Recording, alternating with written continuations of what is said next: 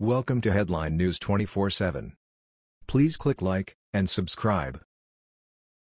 Haters attack Melania's parents for becoming U.S. citizens. Her response is perfect. I wrote earlier today on the terrific news that First Lady Melania Trump's parents became citizens yesterday. But what wasn't covered was how Melania celebrated the event herself privately. It must have been a very personal and wonderful moment for the family, and I'm sure there was a big celebration over it after the media departed. But while the family was toasting the happy event, the media and the left were still attacking Melania's parents, claiming they used chain migration and special treatment to obtain their citizenship. I don't believe that is true. Allegedly, when Melania became a citizen in 2006, she used her visa to sponsor her parents.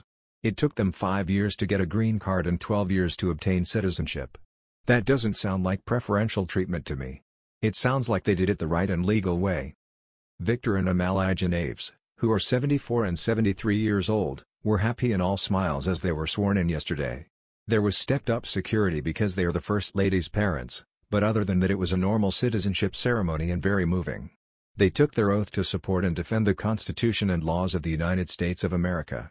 Cue the left to absolutely have a meltdown over the event. But Melania had the perfect response. Silence. As Victor and Melania left the New York City courthouse Thursday morning, they could not have been happier as new U.S. citizens. They lived the majority of their lives under communist rule in Yugoslavia, today called Slovenia, and now they are part of the freest country on the planet. Can you imagine being free of communist suppression forever? The feeling must be incredible. The Daily Mail reported, Victor and Melania have been living in the United States on as permanent residents on green cards. They arrived and departed from a Manhattan federal building escorted by Homeland Security police. As I stated before, their attorney Michael Waltz firmly stated that there was no special treatment for the couple. The application, the process, the interview was no different from anyone else's other than the security arrangements, he said on Thursday. They would appreciate their privacy, and we just thank everybody for their attention for this very important dialogue we're having on immigration. This is an example of it going right, he stated. The Naves have a home in Maryland. They stay near Melania and Barron to help out with their grandson. Their home is near his school. They just want to enjoy being Americans and be with their family, but the left is making it into something it is not and politicizing their wonderful swearing in as U.S. citizens. New York Times political reporter Ted Wesley tweeted, Melania's Trump's sick parents are now U.S. citizens, and it might be thanks to the same chain migration Trump has said brings truly evil people. His attack does not surprise me or anyone else in America, I would wager.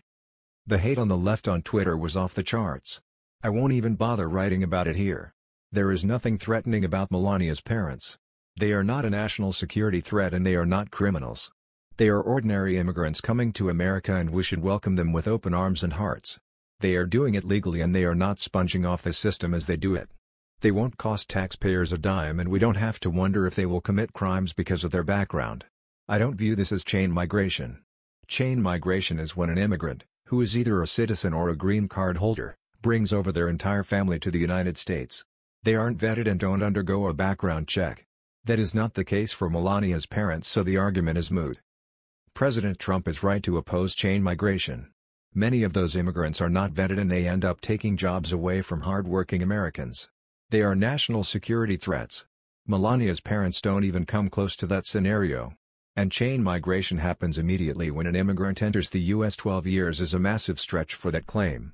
Trump wants the same system that Canada and Australia have, where you can immigrate to the U.S. if you have something to offer our country. It's a merit-based system. He doesn't want them to immediately qualify for welfare and government assistance, so they would need enough money to support themselves. My son-in-law did, why shouldn't other immigrants? Melania was right to not even bother to respond to this form of attack against her parents and her family. Sometimes silence is the best response. It's not worthy of one. It used to be that the family of a president was off limits. But the left threw that excuse out the window when Trump was elected. That's extremely hypocritical. Melania is not easily provoked, and she is instead celebrating with her parents and her family as she should. It's private and emotional. Her parents are not political fodder. Every American should congratulate her parents on becoming citizens.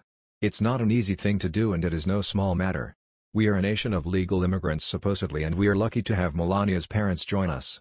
This is the home of the free and the land of the brave, and they are welcome here. That was the news. We thought you might be interested in knowing about this. Please click like and subscribe. Thank you.